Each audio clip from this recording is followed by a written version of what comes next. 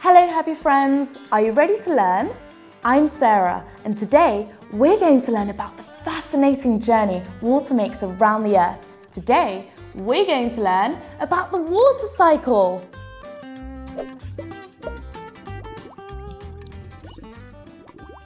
To understand this journey, we need to know the three forms that water can be in. It can be in solid form, liquid form, and gas form.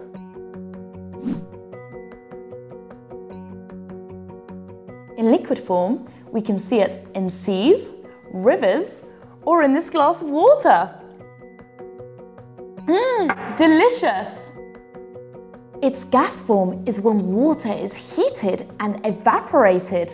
It turns into gas, into water vapour.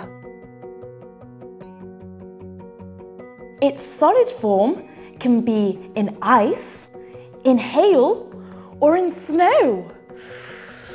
Ooh, it's so cold! By the way, it must be so much fun to ski on snow, don't you think? Have you ever been skiing? I would love to ski this well.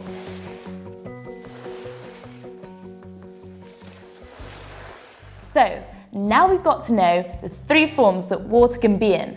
Now, we're going to learn about the water cycle. The water cycle commences with evaporation. The sun heats the water a lot, so it changes form. It changes from liquid to gas to water vapour. Water vapour rises into the atmosphere and it cools.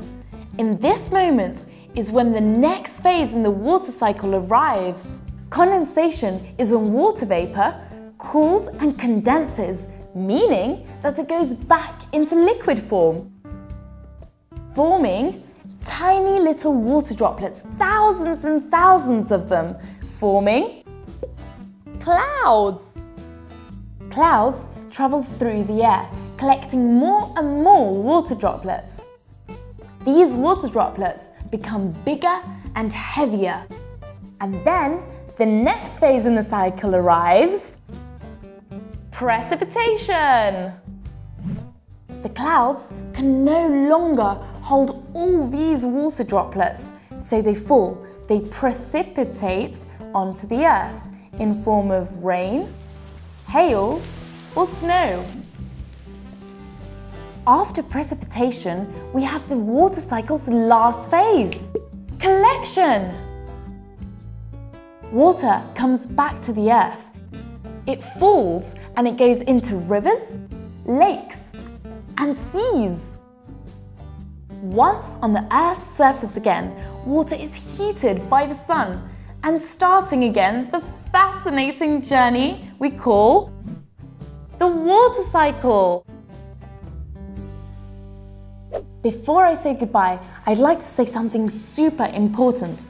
Water is fundamental for life, so that's why you should never ever dirty seas or rivers. Never forget that message. Goodbye happy friends, I hope you're always ready to learn more. Goodbye!